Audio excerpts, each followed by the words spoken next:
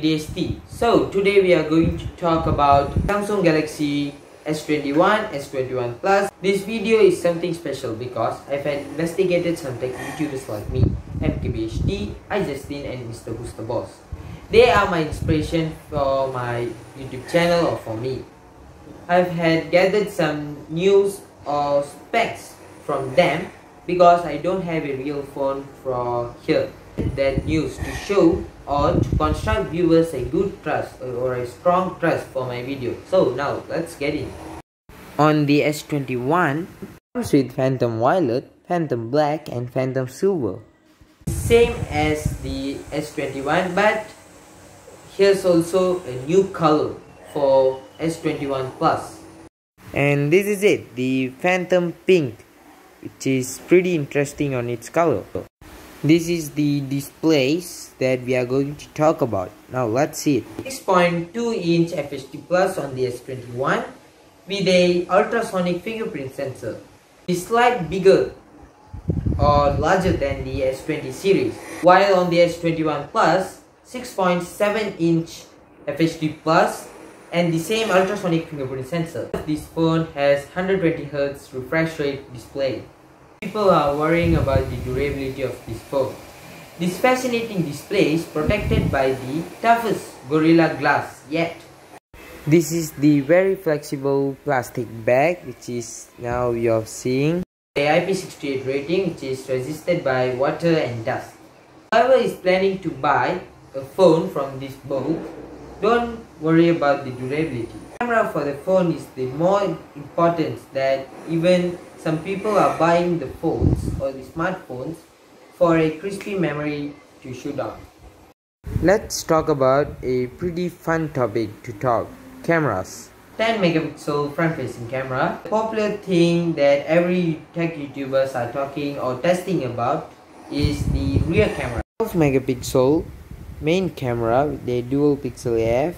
12 megapixel ultra wide camera f2.2 and the 64 megapixel 3x lossless zoom f2.0. In good light, 12 megapixel shots from the main cam are quite appealing. They have nicely saturated colors, wide dynamic range, well-controlled noise, and an adequate level of detail. Comparing the output to last year's S20 Plus, you'll notice a difference in processing.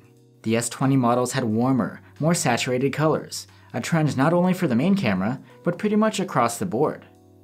You can take 64 megapixel shots with the S21's telephoto camera at a little more than 1x zoom. These are very detailed, and dynamic range is as good as from the main cam. Contrast is a bit lower though.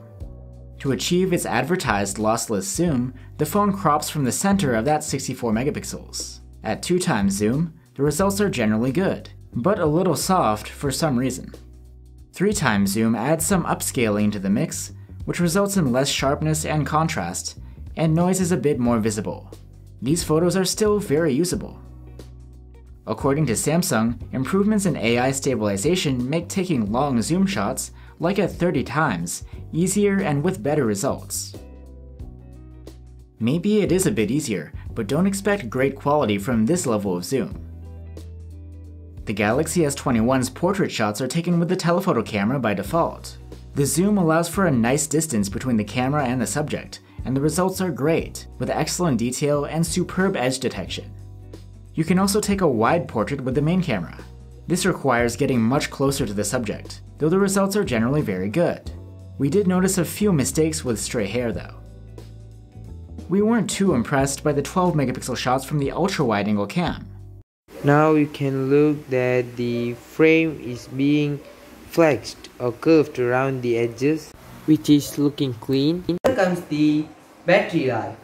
So the S21 has 4 million amps of battery life. Either the S21 Plus has 48 million amps of battery life. These both phones has super fast charging, which is certified by the USB Implements Forum Corporation or USBIF. So talking about the connectivity, it has 5G with a dual SIM. So you can now see the module that is being used to insert the SIM. There is no expandable storage for some reason. 256 gigs of storage for both of these phones. So thanks for watching. Please keep supporting me. Please subscribe the channel. It will be interesting.